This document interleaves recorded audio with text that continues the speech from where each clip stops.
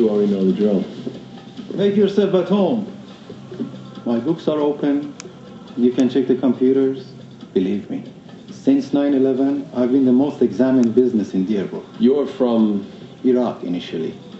I left there in the 80s. Political differences with the Baathists. I studied hotel management in Beirut. We have reason to believe that sleeper cells were initiated in Beirut during the time you spent there.